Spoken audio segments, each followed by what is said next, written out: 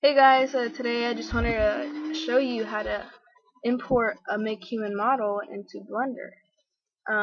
I was really struggling with how to figure out how to put this in Blender, and I looked it up on YouTube. That's how much I struggled. And the only video I found that actually used the most recent MakeHuman model was in German, by I forgot their channel name, but anyways, and I don't speak German. I don't. So I didn't understand what they were saying, but I got the basic concept. But when I tried it out, it didn't work for me. So let me just take you through what they told me, and then I'll just show you where I went wrong, so you guys can actually make it happen. So just after you make your human model, I'm actually working on a project with a boy, so that's why I changed this. You can actually add more detail, of course, if you wanted to, under details and finishing and whatnot. But actually, after you get it, go to Files and export it as an MHX model. Now just name your model. I'm just gonna put it boy and boys and click save. My computer's a little bit slow, so might take a little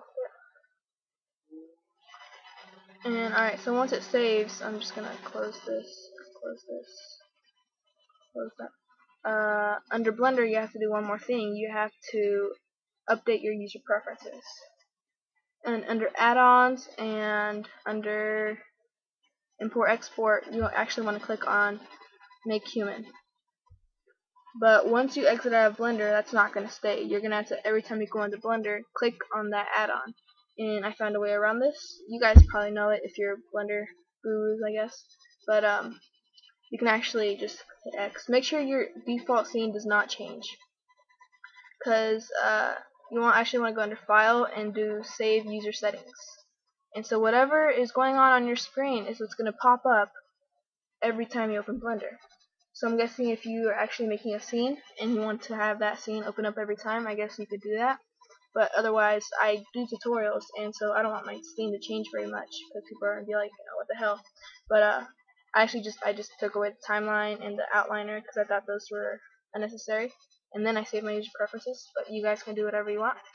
And once you have that down, what the video I saw told me was go to import, and you actually have this new option.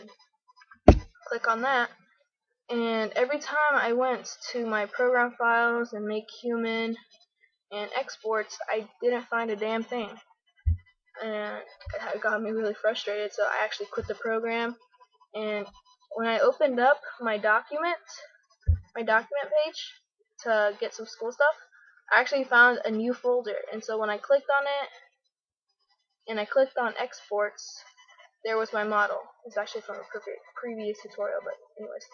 And so I figured, I guess the program gave you a new folder instead of under the C drive. It's actually under your documents. It is under Windows 7 anyways.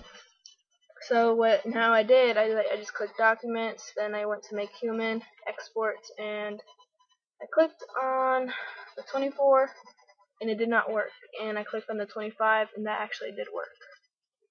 And actually under here are some settings that you can change. I'm actually going to scale mine 0.5, because if it's too big then it slows down Blender a lot and my computer sucks, so I don't want to have that done.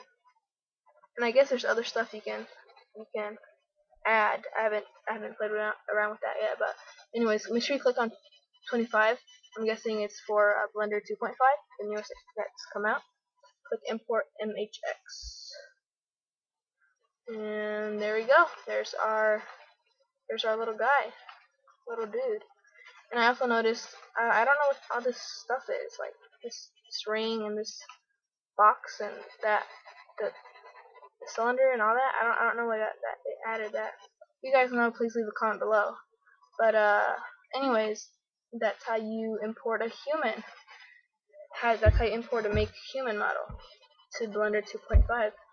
Thanks for watching. If you have any questions or just anything you want to add to my video, please comment below. Thanks.